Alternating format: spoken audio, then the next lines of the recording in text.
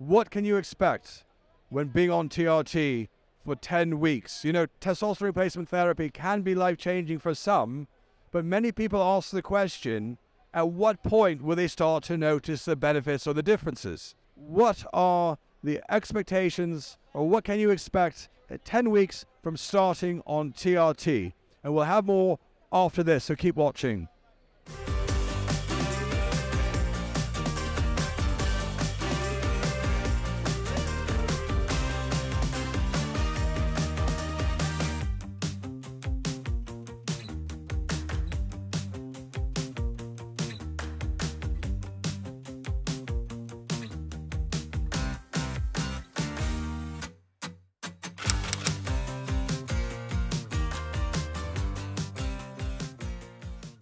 We ask that you consider watching until the entire video, because in today's video we're going to be discussing what to expect in the first 10 weeks of TRT treatment when you first start. And this applies to both creams or injections, basically adding in exogenous testosterone replacement therapy. What can you expect? And I'm with a special guest, Dr. George Touliatos, here at the NEC. He's an expert in TRT, biopathologist, author of 2 books, former bodybuilder, who's here with us today. So hi, George. Good to see you. Hello, Michael. Glad to see you. So this is a question we often get asked is, when can I expect results? Well, I ensure my patients that within the 4 weeks, 1 month, as soon as you get optimal levels of both total and free testosterone, first of all, the self-esteem, the cognitive function, the self-confidence, the sharp thoughts, will appear, and the better sex drive, of course. And gradually,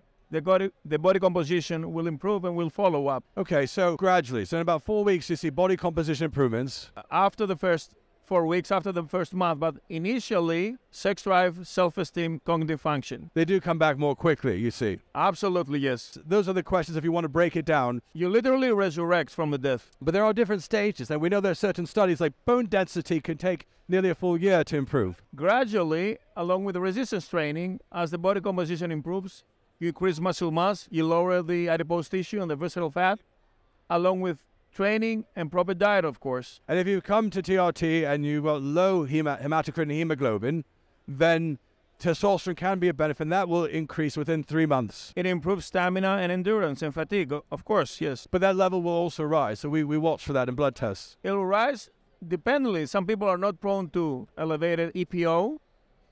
Some people are anemic, as hypogonadic. And some people are of normal hemoglobin, even hypogonadic. So it's up to the person. So that's something to consider and watch. So the other expectations are, now you've got some patients, not many, but a few who will have an expectation for their libido and their erections to come back overnight. And sometimes this happens, many times it happens, but there are some patients that may take a bit longer. What do you say to that? Yeah, they have high expectations, and we shouldn't mislead that testosterone is the wonder drug becoming a porn star, okay? So we need to know that this is 100 or 200 milligrams the most. It's not half a gram of what actors are using. But like some of our other doctors have said, that testosterone, or libido or sex drive, is multifactorial. Libido is a matter of testosterone, which is a cerebral hormone, as Morgenthaler says, meaning the urge you want to have sex and in intercourse. But having sex is a matter also of erotic dysfunction, that is a blood flow to the cavernous bodies of the penis that directly related with endothelial dysfunction, insulin resistance, and atherosclerosis. So somebody who does not have a good blood flow and certainly needs the 5-phosphodiesterase inhibitor drugs that increase the nitric oxide, Cialis, Levitra, or Viagra, they need those drugs because the blood flow is not proper. So you may have the urge and the desire to have sex, but yet your penis is not responding. Okay, so that's one. And so it takes a bit of time. It takes PD5 inhibitors to improve. Yes. Then there's libido, the desire to have. Yes. This is low libido, low sex drive is lack of testosterone. I don't care about sex. It's like what bodybuilders face right after the cycle. Yeah. But there are some men on testosterone treatment, occasionally, it's rare, who still don't have sex drive. Sometimes free testosterone, which is the real deal, is blocked by SHBG. Sometimes elevated prolactin can give you anorgasmia. Sometimes uncontrolled estrogen can affect the duration of the erection because many people start having sex and after 5 minutes, they drop. This is a problem to maintain, you know? But maybe sometimes it's not related to testosterone alone. There's stress in your life. You know, there's what's going on in your mind. Absolutely, yeah. You cannot have sex after working 12 hours like a dog, okay? We're not machines. You know, maybe you've had lots of sex, but you think you should have even more. And also, sex is a matter of sensation. You need to smell. You need to fantasize. You need to taste. You need to see. It's all the sensations that participate in, okay? Yeah, that's very true.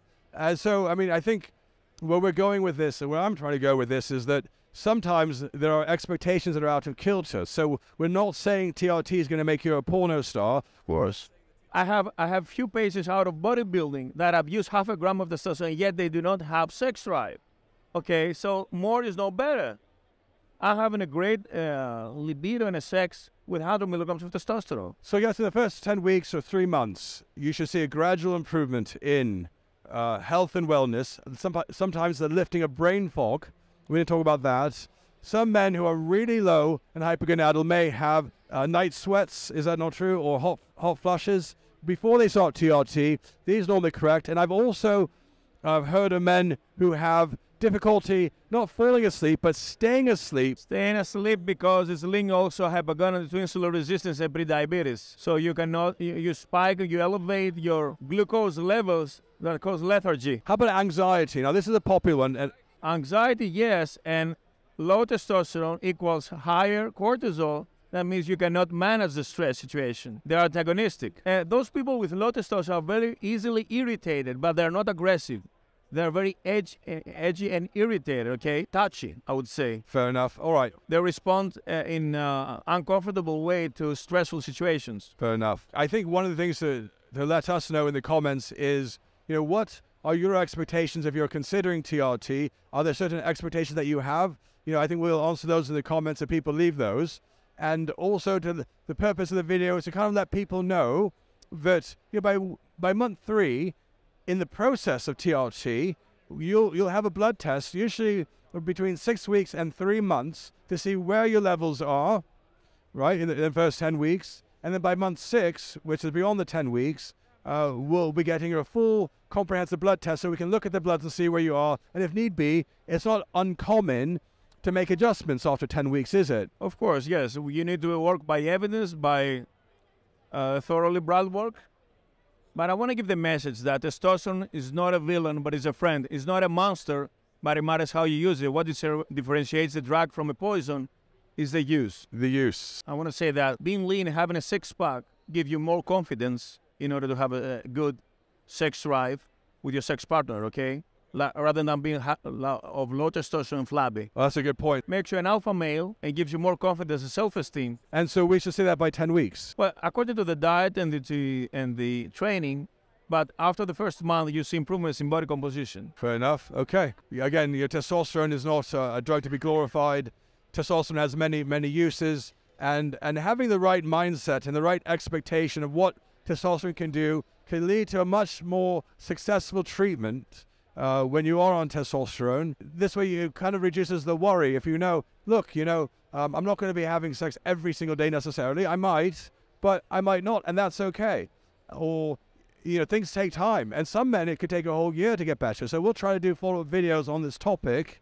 But I think that's a good place to leave it for now. And for everyone watching, you know, do consider subscribing and letting us know any comments or thoughts you have about this video, or your own experiences, or your own fears and expectations around TRT. Hi, I'm Mike, and if some of you don't know me, I'm the founder of Balance My Hormones, the leading HRT and TRT clinic in the UK, where we provide a one-stop shop using evidence-based research for hormone optimization, and where we support men and women on their journey to optimal hormone balance through coaching and other support services.